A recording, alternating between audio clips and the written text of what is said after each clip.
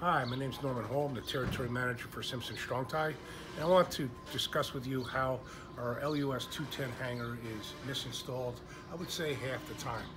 The correct fastener for this LUS 210, which is used on a 2x10 or a 2x12, is a true 10 penny nail, which is 3" by 148.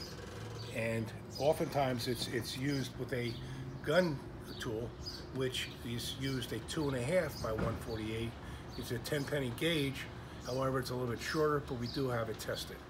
The most common misinstallation is when people try to use what they call joist hanger nails, particularly using this short 1.5" version of a 10 penny nail into the double shear, as we see right here.